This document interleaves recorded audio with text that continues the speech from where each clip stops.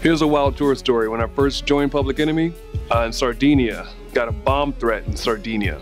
In the hotel, I remember I was green as an apple, carrying everything. They had me carrying turntables and the banner and the whole nine. And I was exhausted. Laid on the bed, I remember it like it was yesterday.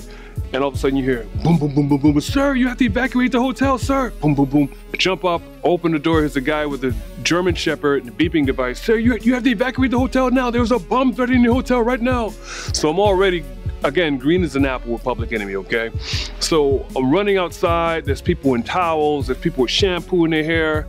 There's people in robes. And there was an actual bomb threat in the hotel. And this was right when I joined Public Enemy. So I'm shook. They didn't find anything. Talking to Chuck, I was like, Chuck, man, did you hear there's a bomb threat in the hotel? He's like, oh, that's nothing, Lord. Remember Flavor in '87, there was a bomb on the stage? Flavor's like, yeah, boy, there's a bomb on it. That was crazy, G. So that was a game changer for me, being on tour with Public Enemy out the gate. But the story that Chuck told me when he actually had to dismantle a bomb under the stage in the beginning, in the early days of Public Enemy, that made it real for me because I knew the message was real.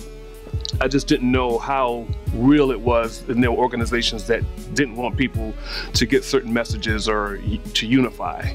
And once Chuck gave me the breakdown of that story and they actually had to physically dismantle it under the stage, yeah, put me in a whole different mind state. Having this opportunity to actually replace Terminator X and fill that position with Public Enemy came with a lot of flack. I'm blessed, I'm happy that I got through it, but it has not been an easy journey. Filling those shoes, I mean, I was getting flack from the fans, I was getting flack from, online, offline. I mean, look at it. Again, this legendary guy, and here comes this new guy, DJ Lord, out of nowhere, replacing the legendary Terminator X. I mean, from people calling me Terminator 2, to people just outright just not accepting me as being the new DJ for Public Enemy.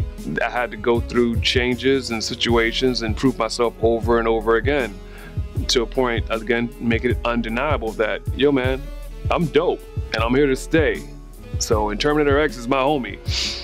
I told him about him. Actually, we met at the Rock and Roll Hall of Fame induction.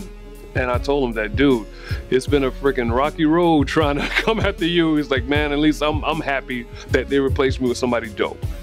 You know, we met at that level.